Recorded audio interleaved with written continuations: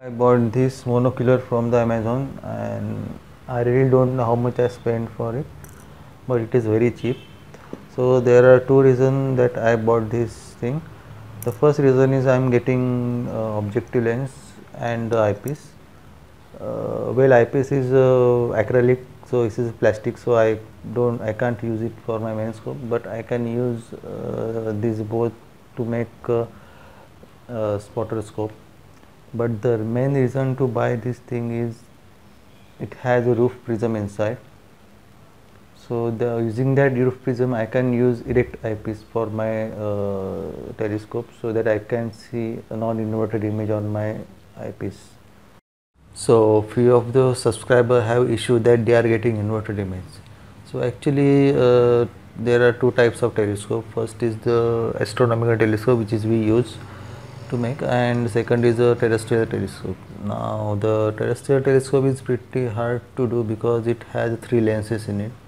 The first is objective lens, then there is a middle lens and the eyepiece. So middle lens is act as a inverter, inverting the image. So but we can convert our astronomical telescope into terrestrial telescopes by using erect prism. So actually erect prism is doing the middle lens job in this in astronomical telescope. So I tried few times to make a terrestrial telescope, but it is very hard to do because you need a proper focal length lenses, otherwise it is very difficult to make. With success to make that telescope, but the image was not very clear and sharp. So, and we actually don't need to do such telescope because we can convert our astronomical telescope into terrestrial telescope by using erect prism. But there is a one issue that when we use erect prism, it actually reduces your focal point. Now it is doesn't mean that it is not like focal reducer. Okay, when you use focal reducer, you actually reduce the focal point, but also there is a change in the degree of angle with the optical axis. And sometimes what happens when you use the erect prism, your focal point get reduced, and it is sometimes it is out of focus for your focuser. So you are trying to focus on the image, but you are not getting the clear image because it is out of your focus. So let me explain what I means.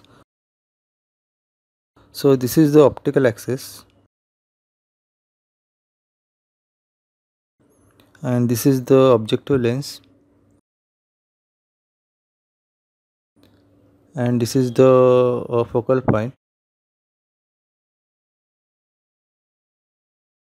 Now if I add positive lens like a focal reducer, that lens will create its own focal point by bending lights towards the optical axis, and you will get the focal point.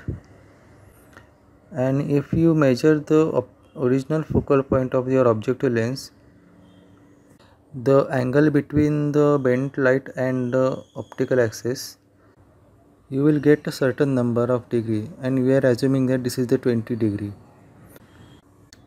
And if you compare this 20 degree to the focal point which is generated by the focal reducer or positive lens, you will see the angle is increased by 5 degrees. So you will get 25 degree over focal reducer's focal point. And similarly, if you use the negative lens, the lens will bend the light outwards and you will get a longer focal point. And if you measure the angle of that focal point, you will get 15 degrees, so the angle is reduced. So this change in angle will give you the wide angle view or the telephoto view. But in the case of prism, it doesn't bend the light, it reflects the light as per the reflecting surfaces it has. So you will get the reduced focal point, but if you check the angle of degree, you won't get any change.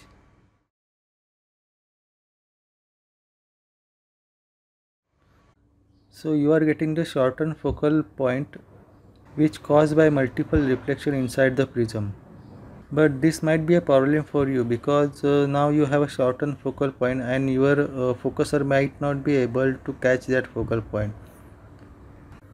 So there are two solutions for this problem. The first is you can reduce your optical tube, or second is you can use long focal point eyepiece like 32 mm or 40 mm. Now let's see what happens in my case. I will show the result at the end of the video, and let's start making the erect prism. Okay, so let's open it.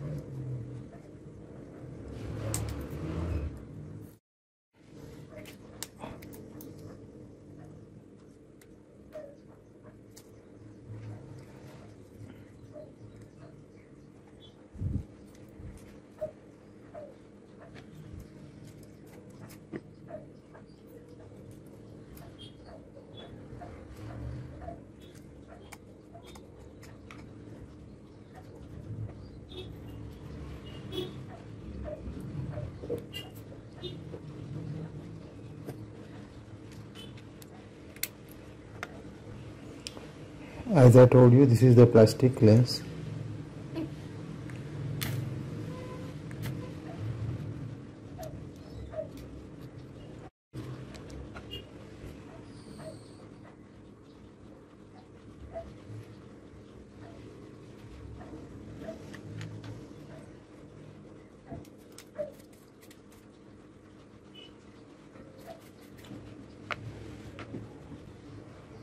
So this is the thing that I am looking for.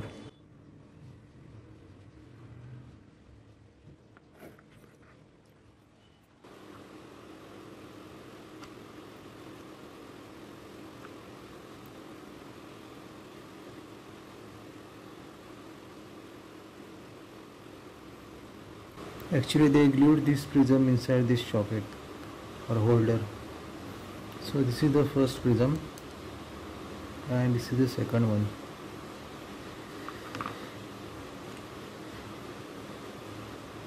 But I might not able to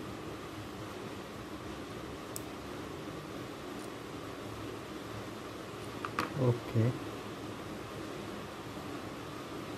Oh yes, this is coming out.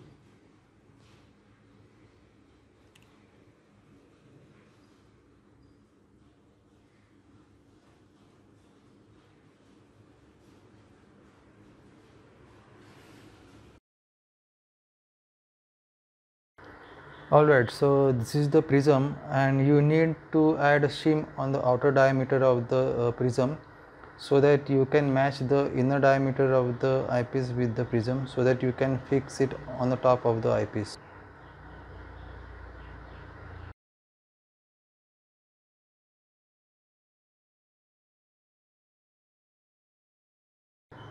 So this is the simplest way that you can convert your any eyepiece to the erect prism eyepiece. And let's see how it works on actual telescope.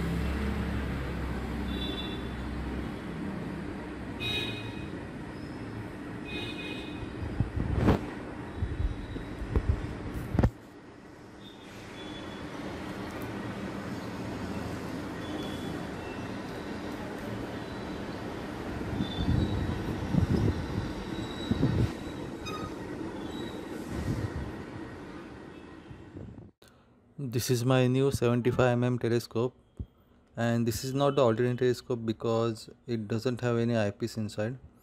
Instead of eyepiece, I mounted camera inside, and this is the stepper motor for the electronic focuser. In the next video, I will make a detailed video about this telescope, and I will show you each and every details about this telescope so that you can make one for yourself. So please like and subscribe to my channel so that you can't miss my next video. Thank you for watching and see you next time. Bye bye.